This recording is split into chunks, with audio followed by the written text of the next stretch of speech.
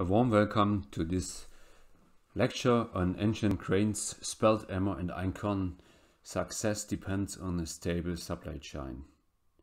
My name is Longin and I'm the head of the wheat research group at the University of Hohenheim, where we work intensively with ancient grains, einkorn, emmer and spelt. First of all, some rules. This presentation can be used for internal training purposes. It is not allowed to publish it or any part of it without prior written agreement of myself. Liability. This presentation was built up very carefully. Nevertheless, the author takes no liability on the correctness of any result or data shown. The target audience is farmers, millers, bakers and other actors of the cereal supply chain. What is ancient grain? First of all, a picture. On the left side here we see ears of einkorn. Then next to it, brown emmer, white emmer, black emmer. Right hand side here, spelt with its typical ears. And here downwards is this St. John's rye. As we see already, ancient grain is not just one species, it's more. But important is to know that ancient grain is not a scientific name, it's just a marketing name. And depending on the marketing of a company, there is more or less defined inside ancient grains. I personally, as scientist, am not happy with this definition ancient grain. I would use the name of the cereal. For instance, when I have an einkorn bread, why not telling the story, this is einkorn. This is the oldest wheat of ancestor of the very well-known bread wheat. Wheat and its family. What is einkorn, emmer and spelt in relation to bread wheat? Wheat is a really big family with a lot of subspecies, and I don't want to tackle all. I want to tackle the major ones, which is wheat, followed by durum wheat, and then I tackle spelt, emmer and einkorn. Wheat is the most used in the world, and when we look from the perspective of a wheat, spelt wheat is relatively close related. And to make it a bit easy in a picture, let's assume spelt wheat like in humans. Wheat and spelt would be like black and white humans, quite looking different regarding color of the skin, but genetically almost identical. Thus we can also cross spelt with wheat and vice versa. Compared to wheat, emmer is something different. And making the same comparison with humans, this would be at least a gorilla. Thus a much larger genetical distance, and we cannot cross emmer with wheat. Emmer and durum, on the other hand, are closely related like wheat and spelt. And einkorn, it's even more far away from bread wheat. When we assume wheat once again as humans, einkorn would be something like a founder monkey, also quite distant from a gorilla.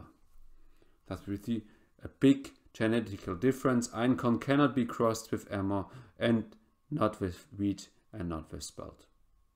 Has very different genetics, but all in the same big family wheat. The next point is we should tackle wheat. When we harvest wheat with a combined harvester, we get kernels. The same holds true for durum wheat. But when we harvest spelt wheat or emmer and einkorn, we get husks. It's a hulled wheat. Thus we harvest this husk, which is nothing else than grains here inside with the husk outside. And we need a further working step in the mill to dehull this spelt and to get outside the kernels.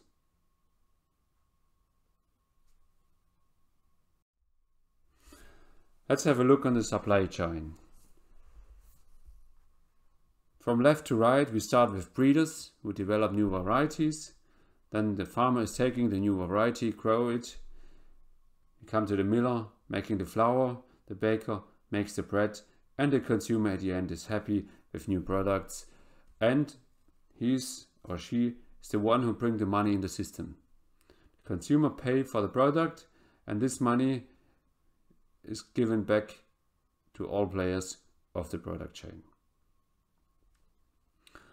Let's assume a big company is today convinced, I want to have a product launch as soon as possible, 10,000 tons of product of einkorn. Then the most important thing is, where do I get the flour? Or from the miller needs not the flour, he needs the kernels. And then the problem arises rapidly, that only a few hundred kilograms of kernels are available at some farms. You must find the farms already. And then in the farms, these are often not a real variety, like in big crops. These are some mixtures they have from wherever. Not a problem. We can go to the granaries of cereal production, which would be the Black Sea region or the United States. We get wheat there, no problem. But we don't get any einkorn, emmer or spelt. They don't have. Then let's go to the stock market, where we can get easily wheat, Chicago Board of Trade or Matif in Paris. We can get wheat, but we cannot get einkorn, emmer and spelt. Thus we cannot realize ad hoc big amounts of products with einkorn, emmer and spelt. The crucial success factor for ancient grain is here a creation of a stable supply chain. And this is only possible when we get organized that the breeder, the farmer, the miller and the baker get the price they need to get, and that when they produce the ancient grain, that the next persons or player in the product supply chain take over the goods, and the baker and finally consumer. Therefore we need a sustainable and fair cooperation along the chain, because you never know on the reaction of consumers, and thus we need that those players interact in a fair and long way together.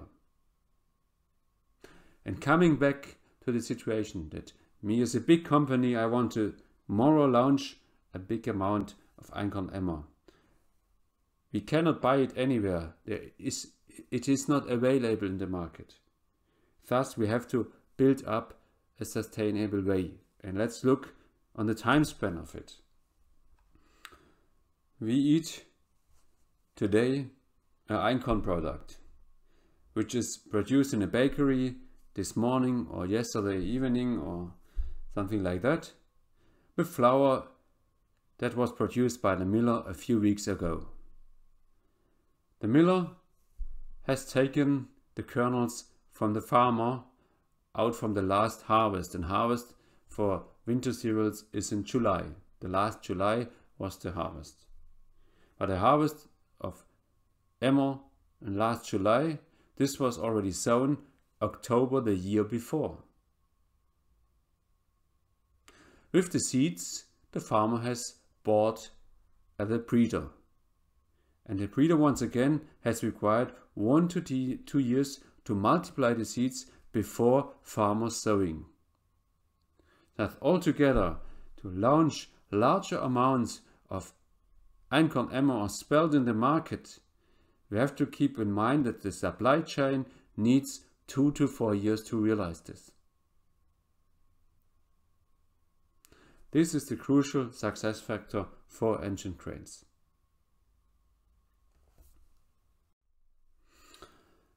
Let's go a bit away from the product chain in the whole, go to the particular actors and look on their advantages, risk, or what they have to care about using these ancient grains. Let's start with the farmer. First of all, he has to grow them and to harvest something which is at the end a yield, which is shown here in decitons per hectare. These are 100 kilogram per hectare. And we did here a trial, a very correct trial. We used 15 varieties of bread wheat, 15 of durum wheat, of spelt, emmer, einkorn, once again, 15 of each. And they have been grown at a location, at the same location, but next to each other, because each one got another treatment. Durum and wheat get high intensive fertilization in German agriculture, while spelt and especially emmer and einkorn considerably lower amounts. Therefore, we separated the trials which have been next to each other but have been grown in typical farmer situation, which is today done. And this we have done not only at a single location, we have done across 4 different locations to see also the plasticity of environment reactions of the crops. And the average across 15 varieties in 4 locations, we harvested 80 decitons per hectare of wheat grains, only 60 of durum grains, and for spelt we harvested not grains, we harvested hulls, hulled wheat, which have been 70 decitons, for emmer a bit more than 50, and for einkorn a bit less than 50 decitons per hectare. Then the miller has to dehull them, and at the end the kernel yield of spelt was 50 decitons as compared to 80 decitons of bread wheat. Emmer was 35 around and einkorn 27. That means einkorn, emmer and spelt has a considerably lower yield per hectare than bread wheat. And thus to motivate the farmer you have to pay a higher price. And this is also an important point I want to stretch here. My personal opinion is that spelt, emmer and einkorn are interesting wheat species for niche markets, which could be large than several 100,000 hectares, but they are not able to feed the growing world. This is wheat. But coming back to spelt, emmer and einkorn, when we want the farmer to grow them, we have then to pay a higher price.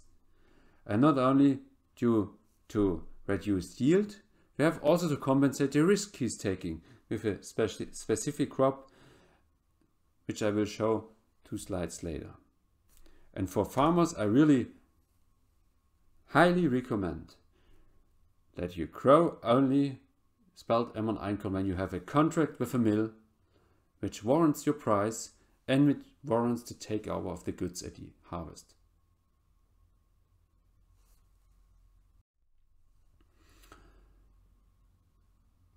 We have hulled wheat. That means we have consequences of it. We harvest with the combine harvester husks or spikelets with husk and kernel, and then as additional working step is required in the mill to dehull the kernels, to open it and to get out the kernels. Thus, it's a further working step required, and we have to think about storage. We get it, the miller gets it from the farmer in this way. That means the volume for emmer, einkorn and spelt storage is much larger than for bread wheat or durum wheat. Because we have in bread wheat and durum wheat, we get directly kernels from the farmer. Here in spelt, emmer and einkorn, we get the spikelets. And the second point is, what's the yield behind the kernel yield? And this is shown here. 100% was the raw yield, which a farmer has delivered, and then it was dehulled, and on average about 70% of the raw yield have been kernels for spelt, and for emmer similarly. But for einkorn it was 10% less, only 60% kernels of raw yield. Furthermore, we see a big difference in the varieties. This spelt variety here had only a kernel yield of 60%, while this one here of 75%. Thus it's also interesting for a miller to look on the kernel yield of the varieties. Thus we have several disadvantages. Dehulling costs money. The hulls, the spikelets have to be stored, which is a larger volume.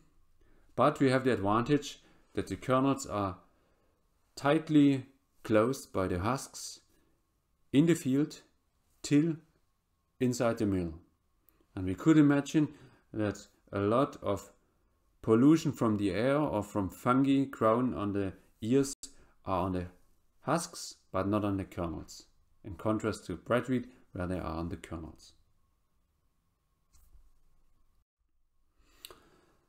Further, two important points for cropping. When you Google, you find a lot about spelt, emmer and einkorn are especially something for very poor soils or maybe mountainous regions. And I want to show you that this is not fully true.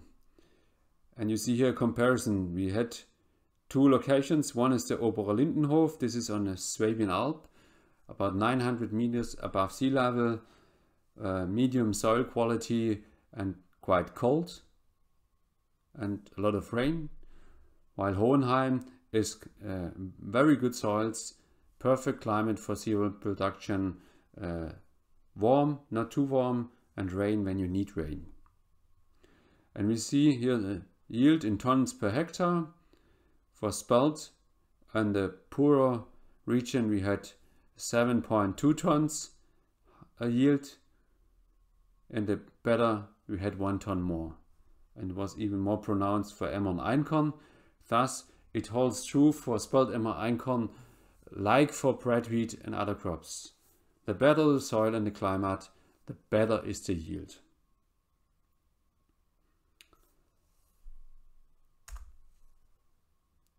Further important point is lodging.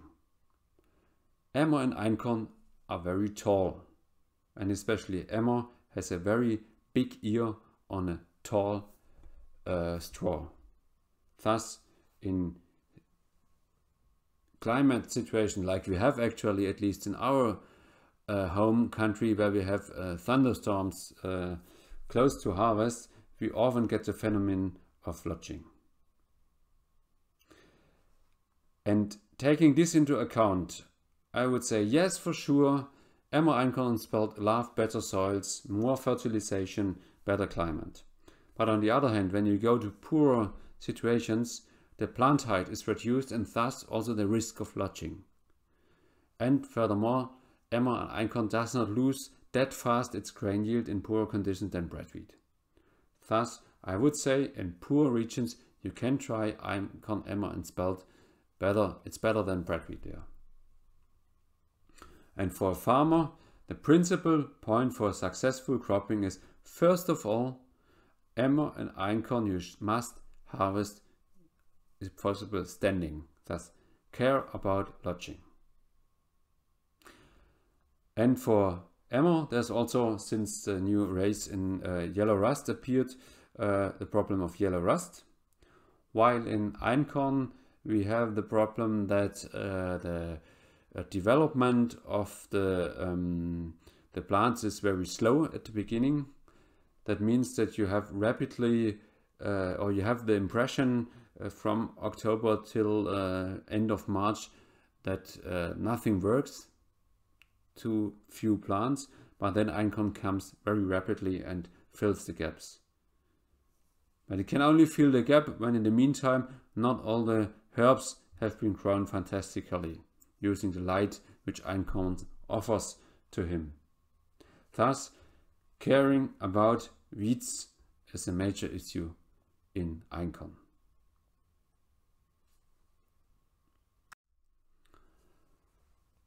Having a look on nitrogen use efficiency. In the same trial, once again wheat, durum, spelt, emmer, einkorn. You see here the amount of nitrogen fertilizer we applied. We had about 60 kg of N- in the soil, and then we added for wheat and durum 115 kg of nitrogen fertilizer, for spelt only 75, and for emmer einkorn only 30, which is mainly due to the fact that emmer einkorn get so tall and have a high risk of lodging, and too much fertilizer leads to too high plants which lodge even more. You can also see this in plant height. While wheat and durum was about 80 to 87 centimeters tall, spelt, emmer, einkorn was above 115 centimeters tall. Thus, spelt and emmer and also einkorn has also the potential to build a lot more straw than bread wheat. For grain yield, we have already seen the differences, with wheat being much better. Looking on protein content, we have a slightly different situation. Durum wheat has a by far higher protein content than bread wheat. Spelt, emmer, einkorn, similar level and higher than bread wheat. But here we must take into account that protein content is directly related to the amount of nitrogen fertilizer we give. And looking on the high amount we gave to bread wheat and the lower amounts we gave to spelt, emmer, einkorn, means clearly that spelt and especially emmer, einkorn have the potential to form a lot of protein. Let's look on nitrogen use efficiency, and I calculated here 3 different parameters. First of all, I calculated the so-called nitrogen use efficiency, which is the grain yield divided by the nitrogen fertilizer amount which have been given to the crop. Thus we used grain yield and divided it here by the fertilization level. And we see that durum was poorer than bread wheat, spelt similar than bread wheat, but emmer, einkorn considerably better in nitrogen use efficiency. Much less grain yield, but also much less fertilizer used. Looking at protein yield is the product of protein multiplied by yield divided by 100. We see that wheat and durum is very close to each other, spelt, emmer, einkorn considerably lower. This is similar than the grain yield, but to me, when looking on the nitrogen efficiency, we should also take here into account what we have fertilized. And this is shown here. I just have used the protein yield and divided it by the amount of nitrogen fertilizer used. And here we see that spelt has a better use efficiency than wheat, and emmer, einkorn considerably better nitrogen use efficiency than wheat and durum. Thus, under the recently applied cropping system with high fertilizer for wheat and durum, wheat has for sure the highest grain yield and also the highest protein yield. In contrast, spelt and emmer has much more straw yield. Einkorn also, but spelt and emmer once again even more. And emmer and einkorn have by far the best nitrogen use efficiency. And nitrogen use efficiency only focuses on yield, but when we focus on protein and yield and divided by the fertilizer amount applied, once again emmer and einkorn is much better than bread wheat. And so we can say that cultivating einkorn, emmer and spelt increases on the one hand agrobiodiversity, which is very important, and on the other hand, looking on the fertilizer story, it is more sustainable and thus also interesting for environment. And therefore it's no surprise that there are initiatives, especially in regions where water is safe for human consumption, which are very interested in growing einkorn and spelt due to the low fertilizer applied, and this is marketed as something like water-saving bread.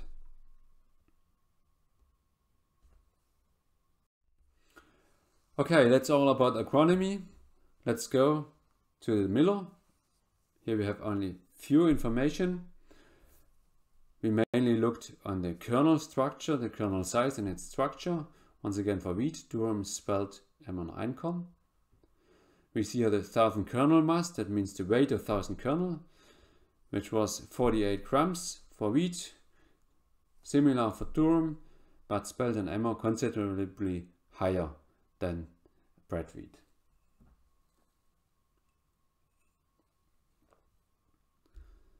Einkorn, on the other hand, much lower 1000 kernel mass. And this 1000 kernel mass is, when we look here on the length of the kernels, which is similar than that of bread wheat.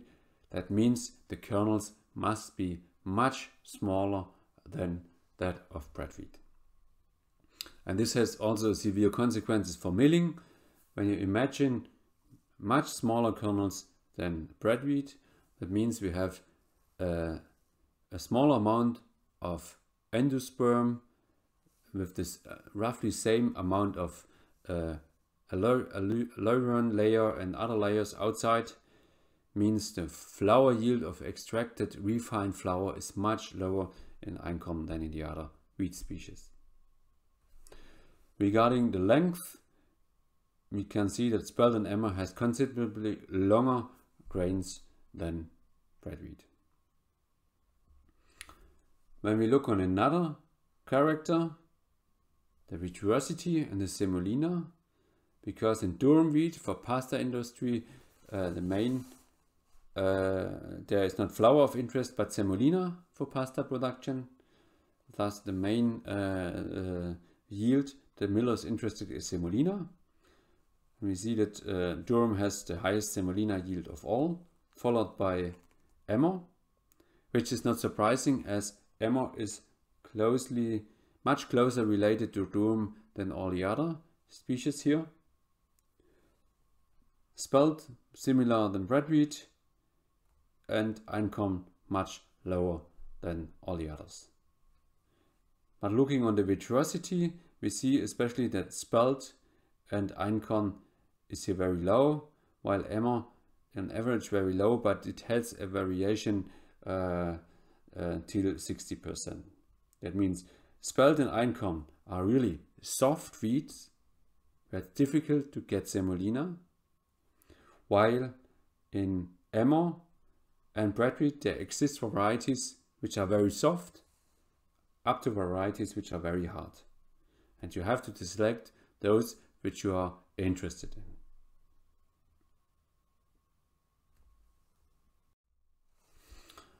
That was all about milling.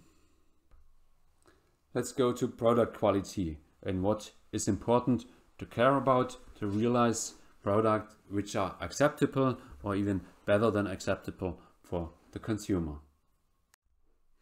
First thing is when we discuss about wheat, the protein amount and quality.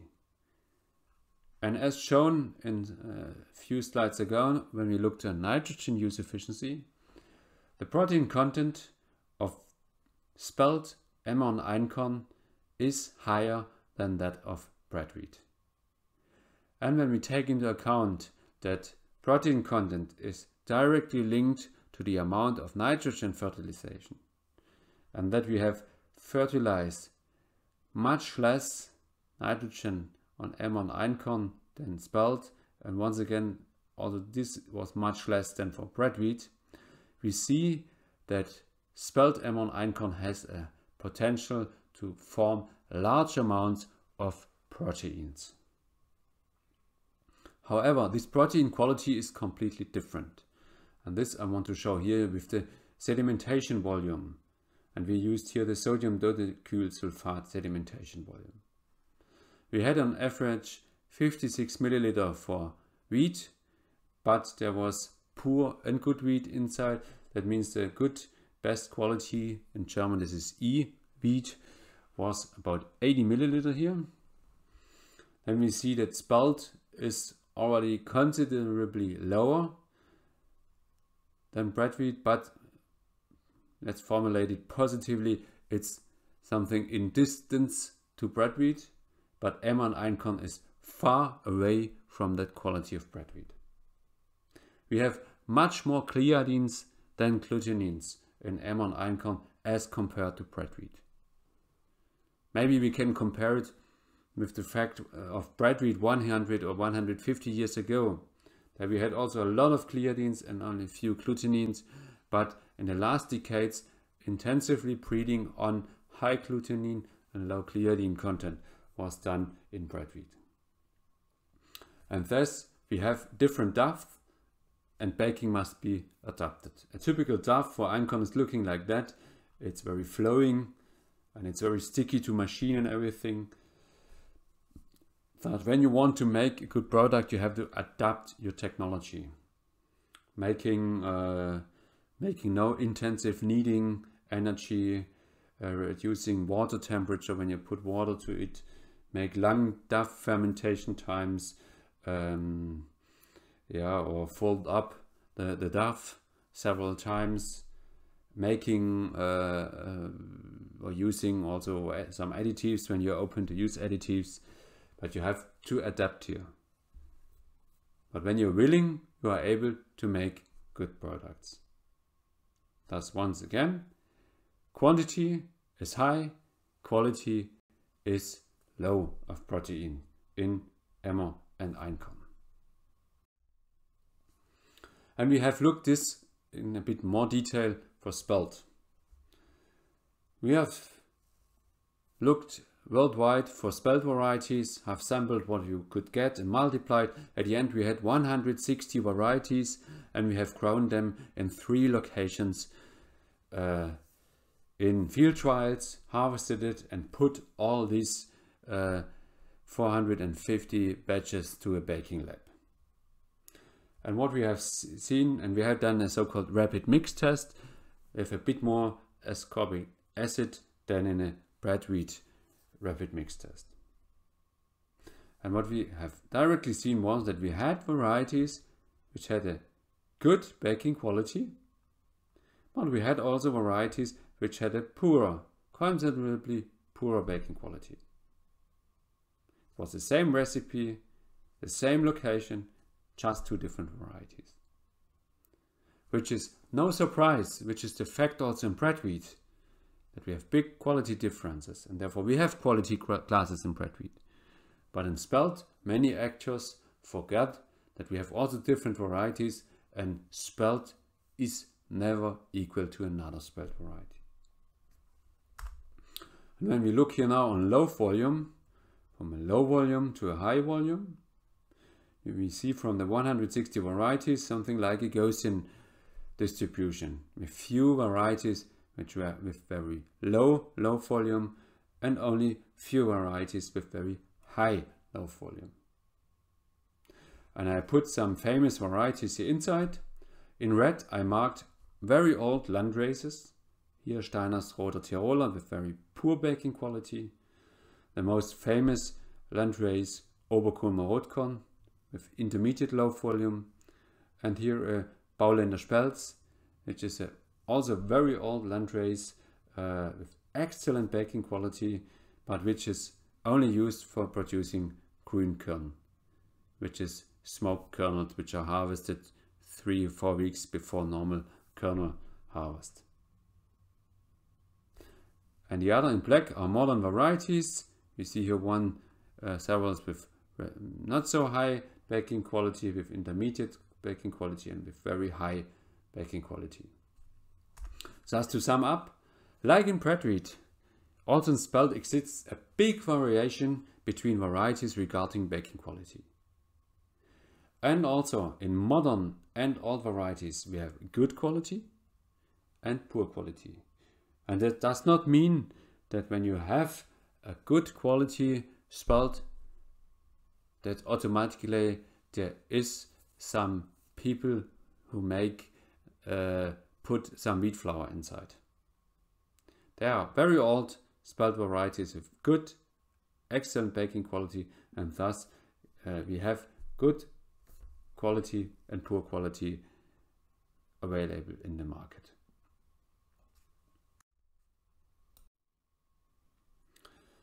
A miller, a trader, and also a breeder cannot all the time make a baking trial to understand whether a batch of spelt has a good or poor quality.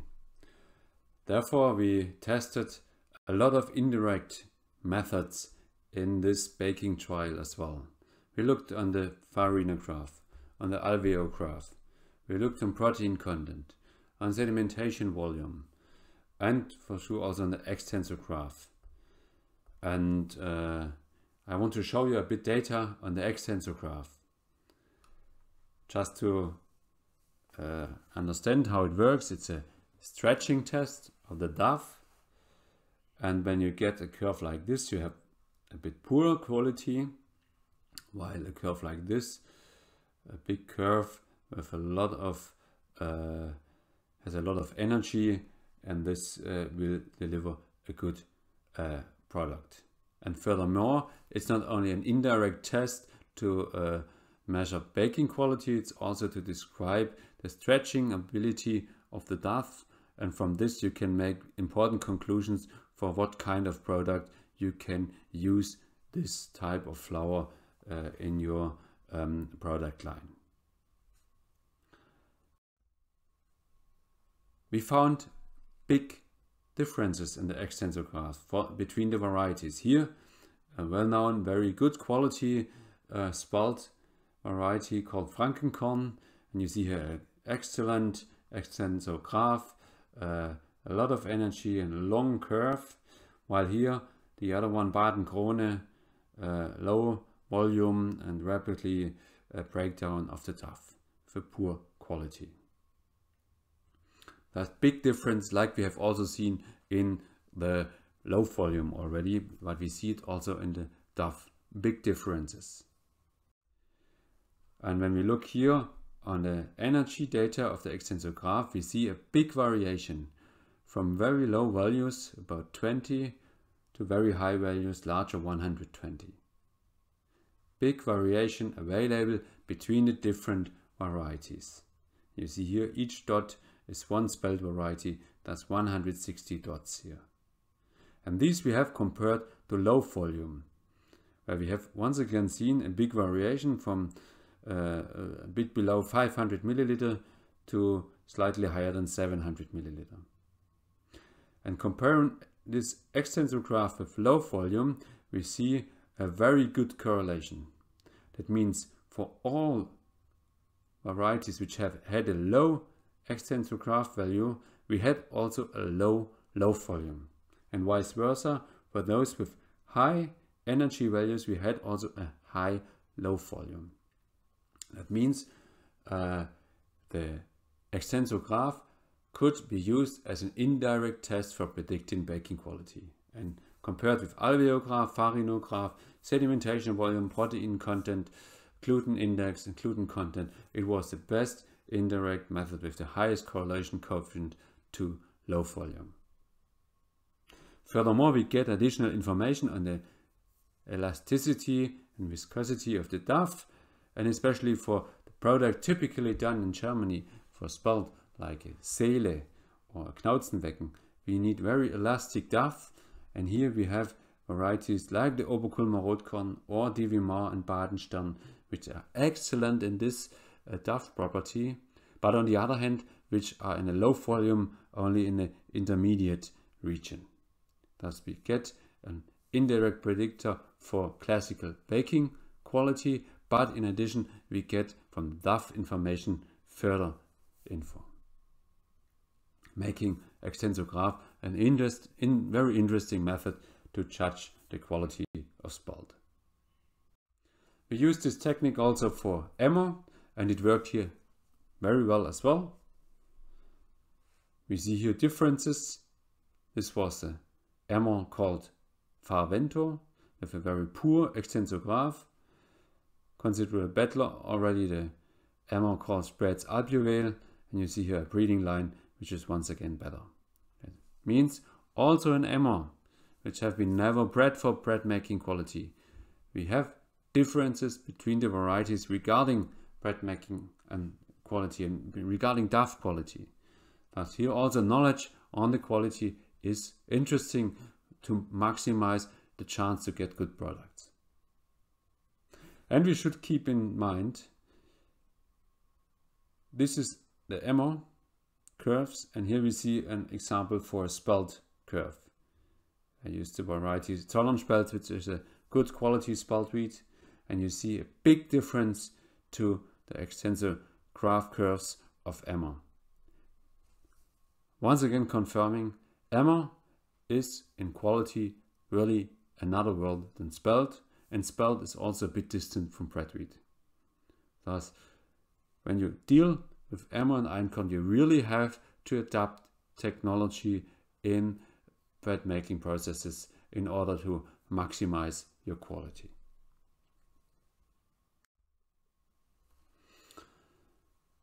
That's all about baking. Let's go a bit further to the consumer and look inside special ingredients. Keeping in mind that maybe when we find an interesting ingredient, this is also an attractive thing to sell einkorn and emmer. First of all, we looked at the minerals, because wheat is already an important source for a mineral-rich diet when eating whole grain wheat. And we tested a lot of minerals: calcium, mangan, zinc, sulfur, phosphate and others. And for all we see here, bread wheat, then durum, spelt, emmer and einkorn. I don't want to go in details, but we see everywhere bread wheat is lowest or maximum at the same level than the others. And taking all minerals into account, standardizing them and summing up, we see bread wheat here and spelt, emmer, einkorn here, showing the difference from the slide before, that spelt, emmer and einkorn has a higher mineral content than bread wheat. And to summarize, wheat, and important only when we eat whole grain wheat, is already an important source for mineral-rich diet. And emmer, spelt and especially einkorn have even more minerals than wheat. That's very interesting for a whole grain diet, the mineral content. For sure we'll have to question the availability of these minerals in the final bread.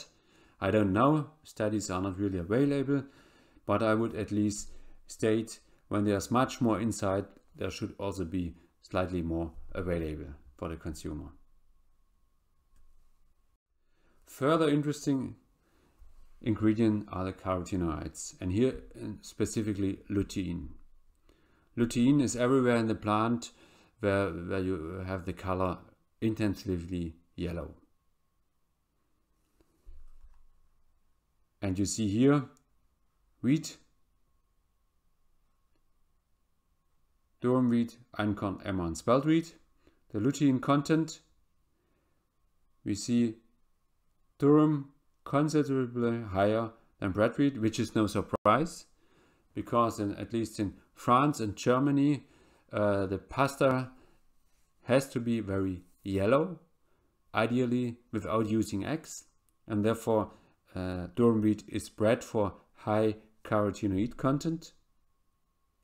Emmer and spelt were on the same low level than bread wheat, but einkorn surprisingly 4 to 8-fold more lutein than bread wheat. That means einkorn has very high content of lutein, and you have seen this already in analysis. Here is the whole grain flour from bread wheat and the extract for the analysis of lutein. And next to it is the einkorn flour with the extract, and you see directly the yellow color difference. And this yellow color difference is the interesting thing with lutein, why it's also used often in products to make them yellow. And here you see an einkorn cake. It's baked with whole grain without eggs, and you see an intensively yellow color. And this is one interesting thing with this lutein, that einkorn has so much lutein, you get really attractive yellow color on your products. And even you can cheat people who are not really willing to eat whole grain, like children. You can put einkorn inside and they don't recognize that it's whole grain, because you get a much yellow color. It's not brown, and you get also another aromatic profile. It's much more intensively, not this intensively whole grain aroma. It's more nutty and freshy. And for sure, looking on lutein, when you go to a supermarket, you see a lot of products with lutein enriched, telling you that it's very important for your health. Only small parts is true, but nevertheless, lutein is set in relation to problems with the eyes, the so-called macular degeneration, which is an important topic for older people, and also with some neurogenic diseases. It's discussed actually. That's very interesting. Further interesting ingredients like stearyl ferrulites, which are antioxidative substances interested in a lot of stress situations in the human body. You see here einkorn has a lot more than bread wheat. And vitamin E. For vitamin E, bread wheat is already one of the most important sources, when you especially use the wheat germling and make an oil of it. And einkorn has even slightly higher amount of vitamin E. Thus, to summarize this part, in ancient grains there are interesting ingredients inside, and especially einkorn is a highlight with a lot of interesting ingredients inside. Looking also on essential amino acids. Essential amino acids does mean we are not able to build them ourselves, thus we have to take them with our food. And leucine is an amino acid which is quite poor in bread wheat, and we see spelt has a bit more, and einkorn has considerably more than bread wheat. Thus, to improve leucine content in the daily diet, we could eat einkorn. It's better than bread wheat. But once again, we should eat whole grain flour. Coming to the end, back to the supply chain. From the breeder over the farmer, miller, baker, finally to the consumer, who brings the money into the system to survive, to let survive all the actors along the supply chain. The breeder, his work in ancient grain is to minimize the largest risk in supply chain. And I would say for emmer and einkorn, this is especially the high risk of lodging in the field. And this is not done by crossing with wheat and making a second wheat. This is maintaining the species' typical characters, but just trying to reduce the risk. Looking in the diversity which is available in einkorn emmer to improve the risk, to reduce the risks. And importantly, we have to ask the question as a breeder, is it worthwhile to invest? Breeding a new variety lasts 10 to 15 years and costs 1.5 million euro. Thus, it's very expensive. And the breeder has to ask himself whether he gets back the money. The same for the farmer. Is the price okay he gets for, especially taking into account that he has a high risk of cropping it because of the lodging risk or some of the disease risks. We have seen that he has a reduced grain yield. Thus he has increased expenditure, reduced yield. Does he get an acceptable price for it? Same for miller. Does he get the price for what he has to do? First of all, storage. We have hulled wheat, that we have a larger volume to store. Second, we have to dehull the kernels, a further working step. That means also once again increased expenditure. Then the miller is somewhat the intermediate position between cropping and product development. Thus he gets the kernels from the farmers, and at the end he has to get rid of them, of the flour, to the baker and money for it. Thus, can he get a warranty to take over? The baker has the problem with difficulties, that the protein quality is completely different and he has to adopt the machines and the techniques. And that means also higher risk of product quality and also some ideas how to make specific products, hiding a bit the quality problems, or not hiding, making other products where it's not so important, or showing the other quality.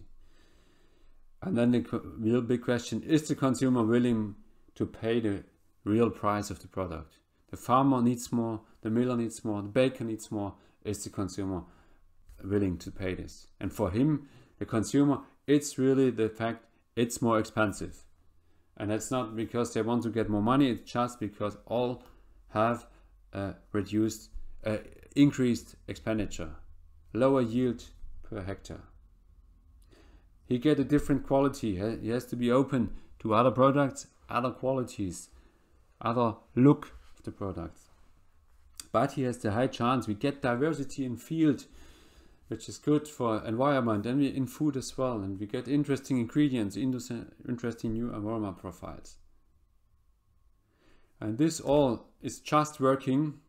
It's only working when we are able to create a stable supply chain. We cannot buy high amounts of einkorn somewhere in the world. We have to ask a miller that the miller asks a farmer to grow for him einkorn.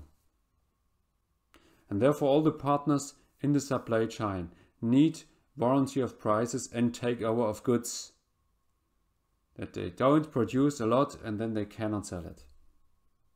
Thus a sustainable and fair cooperation along the chain has to be done, and also putting the risk that the consumer sometimes asks for something and the next day not, that the risk is not only for the baker or put on the miller, that it's put on several actors across the chain.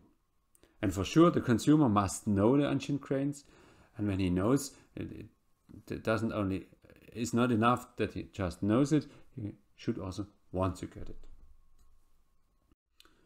And then the question arises rapidly, why shall we do ancient grains when we see so many problems along the chain? For sure, one big trend is having very cheap food for everybody in the world.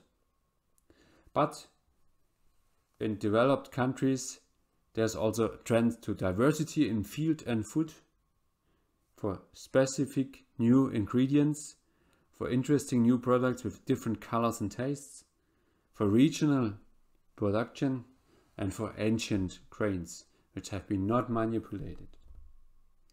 And this, I'm convinced, is a perfect situation for spelt emmer einkorn. For baker, miller and farmer, they have the same system. They are interested in diversification. Not mainly due to environmental impact, mostly due to balance the risk. Further thing is, spelt and emmer einkorn will never feed the world. There will be niche markets. But these are ideal to escape from cheap mainstream for small and intermediate companies, which are still enough existing, but which have to compete each day with the global players. And spelt emmer einkorn are, at least to my opinion, actually too complicated that global players go into this market. Too complicated and too small market. Thus, ideal situation for small and intermediate companies. Thus, it would be the aim to generate a stable supply chain via long-term contracts across the chain. And this will generate a win-win-win situation, especially for small and medium-sized companies along this supply chain to survive the global competition.